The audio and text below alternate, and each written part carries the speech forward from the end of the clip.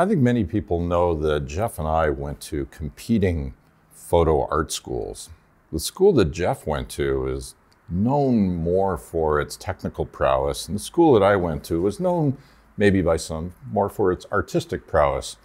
But while we've been taping things here at PhotoPXL, I started to realize that Jeff needed a little refresher on some basic color science. And the art major here is going to do the instruction.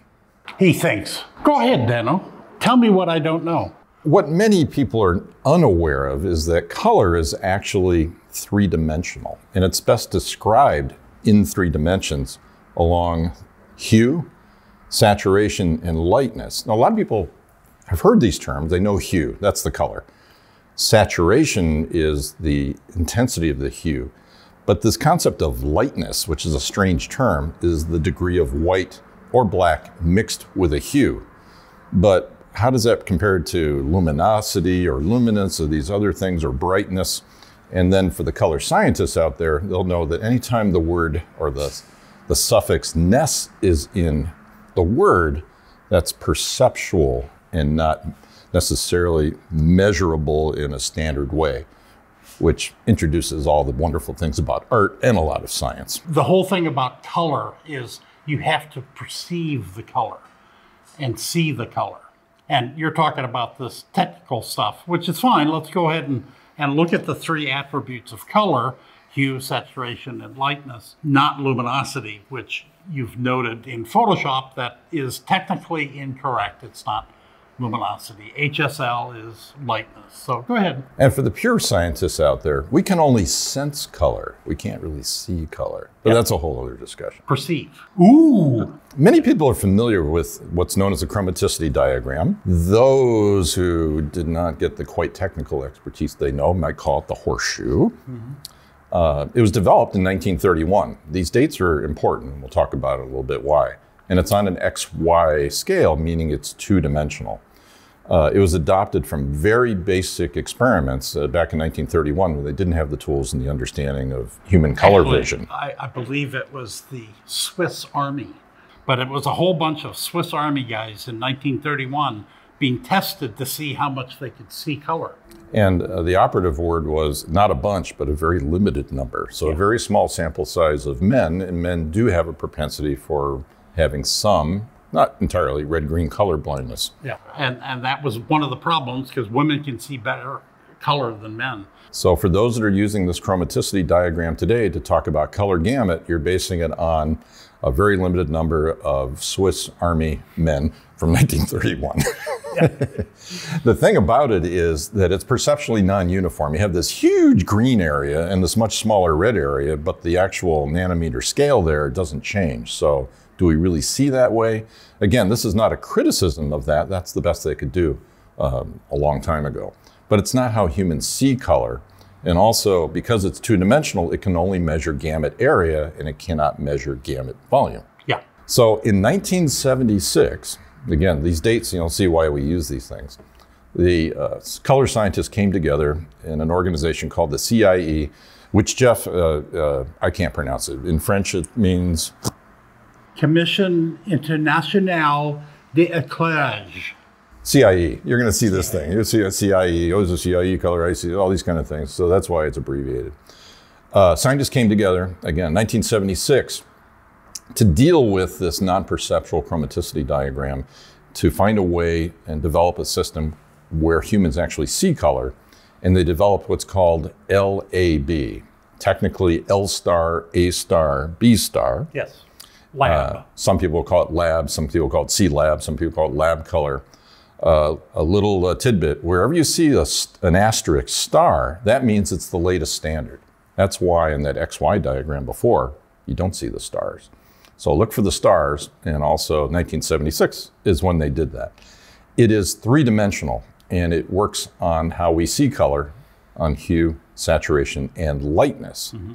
Okay, so Dano, this computer thing, showing all this stuff, that's all fine and good, but I wanted to have kind of a real-life 3-dimensional method of showing gamut volume. So give it to me. This is one of Kevin's toys. So if we think of total volume of color gamut. sRGB is kind of like this, okay? So, you know, you've got red, green, blue, and you've got the axis for lightness.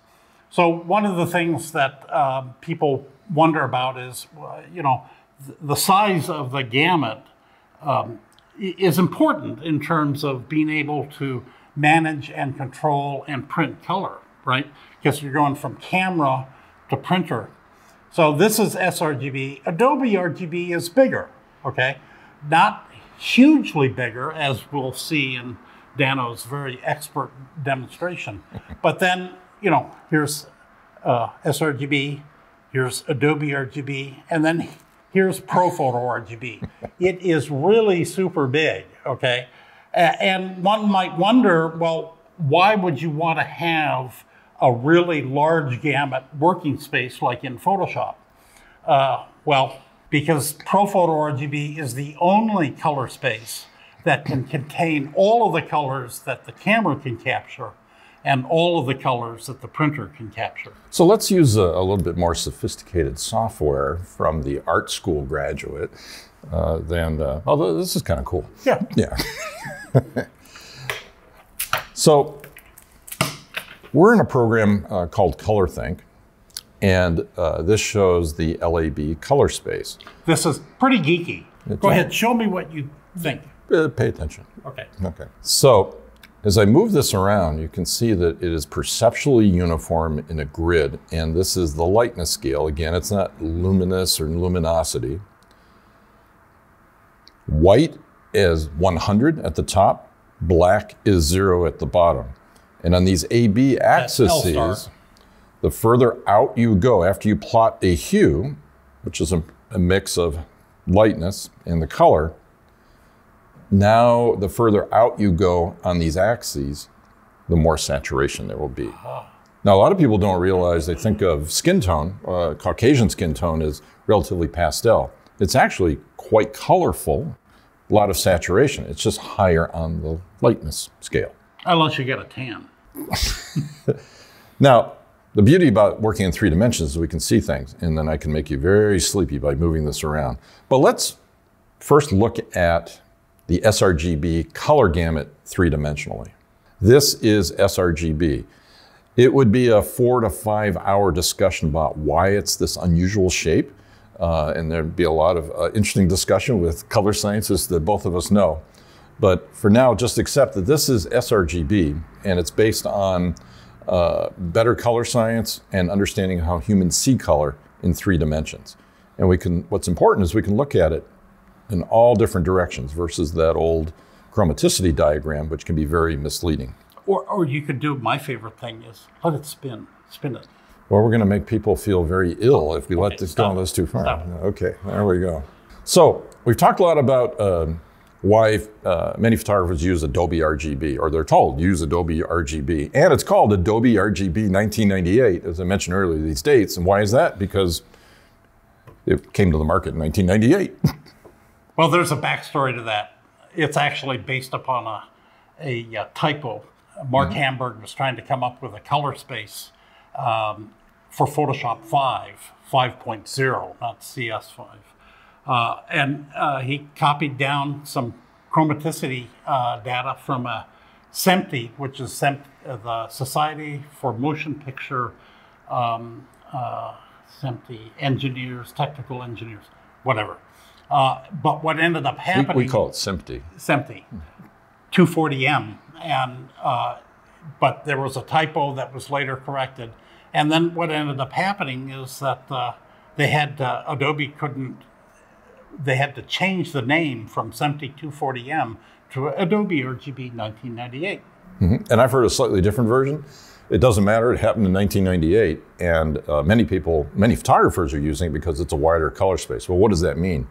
Let me turn it on, and I'm going to adjust the opacity. So this is Adobe RGB 1998. Let's just call it Adobe RGB. We can move around. And then if I reduce the opacity, we can see the sRGB underneath it. And you can see how much wider, and this is what these terms mean. This is a wider color gamut. Gamut is a range of colors. In 3D, we can measure the volume. With that old chromaticity diagram, we can only measure the area. That doesn't tell us anything. And color volume is important. Color volume is important in profile making and understanding the amount of color that you can make or the amount of color you have available to you. So this is Adobe RGB 1998, and below that is sRGB 1998. But actually for many years, I don't have the exact number, but at the time of this taping, well over 10 years, Epson professional printers, depending on the paper you're using, can print wider than Adobe RGB. Mm-hmm. So essentially you're then clipping colors if you use Adobe RGB 1998. So let's take a look at ProPhoto RGB, and boom, you see this is a much bigger, wider color gamut. To be honest, there are some imaginary colors. There are colors in ProPhoto RGB that don't actually exist in human vision or color. Much like whatever this is called, it can be mathematically described, but we can't visually see them. Yep. But the benefit of ProPhoto RGB, and let me reduce the opacity so you can see everything underneath it. There is Adobe RGB, mm-hmm. and here's ProPhoto RGB, is that essentially, for the most part, all colors can be captured in ProPhoto RGB. So when you're opening it in Photoshop, when you're working in ProPhoto RGB, you're not clipping any colors. Correct. You have to make a decision later because some colors are impossible to print or don't even exist, and that's what rendering intent is about.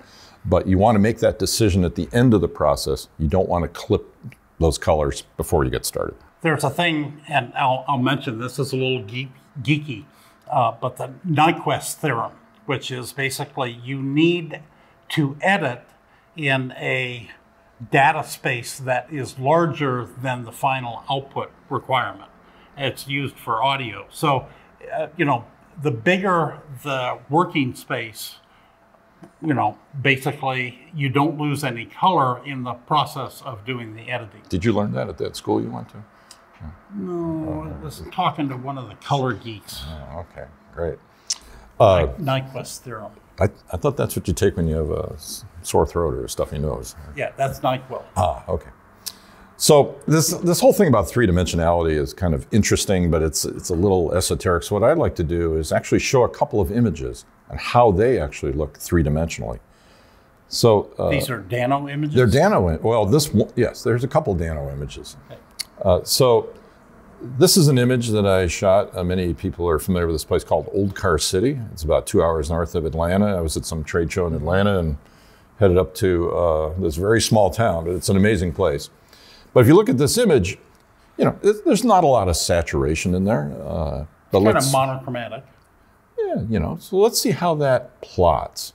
So the little points are specific areas that the color is mapped to the graph. Right. The color in the image is mapped to the graph. So 0 to 100, the highlights in this part of the hood ornament are right here. This kind of green patina, which has a little bit more color and saturating, it's moving out on the axis here. And let's take a look at it here and move around. But you can see that it's a relatively narrow gamut image. And you know what?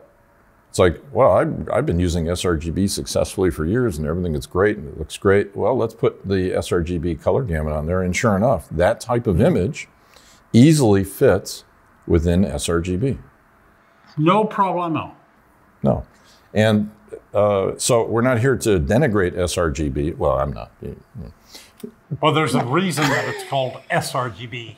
Some think it's simple RGB or stupid RGB or shitty RGB. But the reason you don't want to open a raw file in sRGB, unless that's all you're shooting. If all you're shooting and all you're working with are pure pastel colors, there's an argument that could be made, well, okay. But let's say, and I'm gonna pull up a very saturated image that seems to be my hallmark, yeah.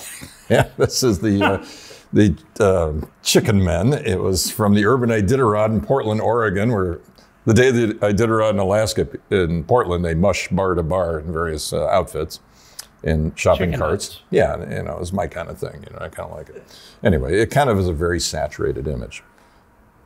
So let's take a look at how that image plots. And whoa, look at that. So some real excursions in the red and the orange, yellow. yeah.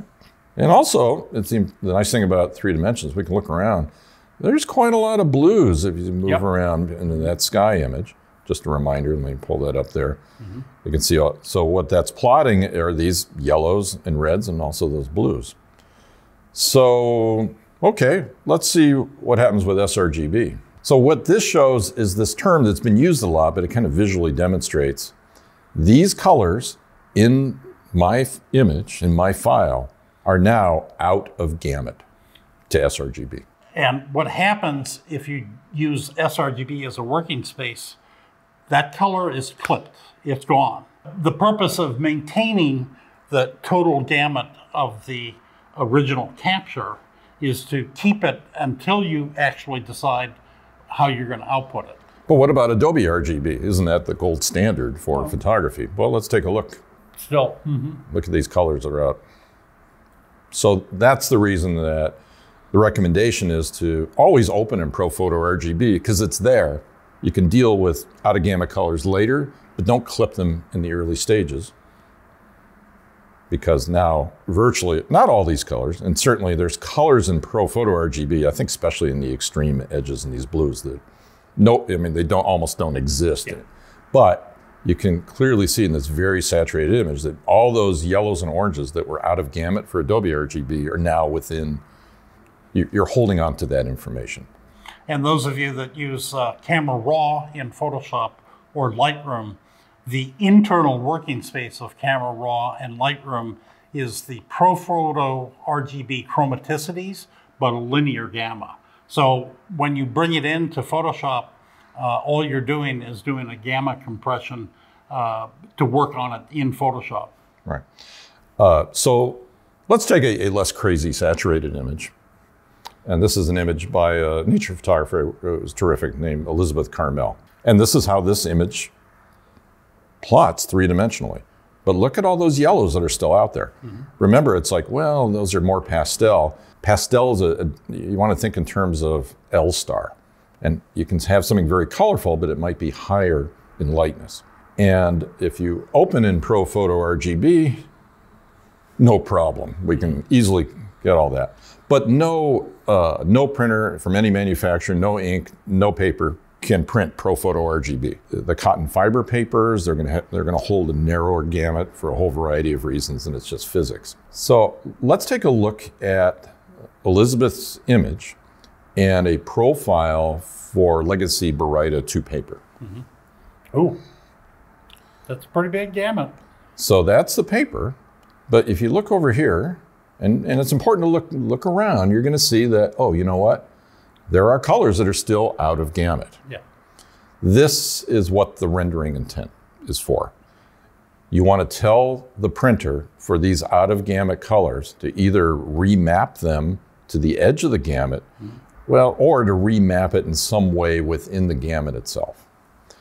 When you're clipping a color, it doesn't like disappear. It's not like, oh, I've just got holes in my print from where the color was. It tends to desaturate it, make it darker because it's moving it in outside of that gamut. But this is where you have to make the decision about using relative colorimetric or perceptual to tell what's going on there. And the best way to do it from my standpoint, because I'm hung out with too many color scientists who have tried to explain what's going on here, is calibrate your monitor and then look at the two and decide which one looks better, and your decision is made. One of the things in terms of the whole color management, you have the camera that can capture a wide gamut of color, and then you have your working space, ProPhoto RGB, which is a big gamut of color, and then you've got the printer gamut of color on the printer profile. The other question is, how do you actually see the images on your display? And you know, we're working on a laptop, which I would never use for final color, although some people do with difficulty.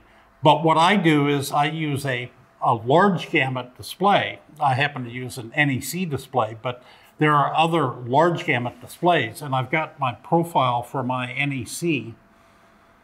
So there is the profile for the display, and then compare that to Adobe RGB, and it's essentially the same. So what you're seeing on the display is a large gamut of color, and compare that to sRGB. So there's sRGB, and then there's the wide gamut display, which is 98% of Adobe RGB. So if you're making color critical decisions, particularly soft proofing before printing, you want to be using a calibrated wide gamut display, which is the best option. And that's really, I soft proof pretty much everything that I print. And the nice thing is when the image comes out of the printer, it looks the way I'm expecting it to look. No surprises. And then the other thing about soft proofing, and Dano won't like this, it saves on ink and paper because I don't have to make as many test proofs. We want people making lots of prints successfully, not lots of prints with only a few that look right. And that is the whole benefit and use of soft proofing, either in Photoshop or Lightroom or in the Epson print layout. I did go to art school. I like the moving stuff and the pretty pictures. Seems to do the trick.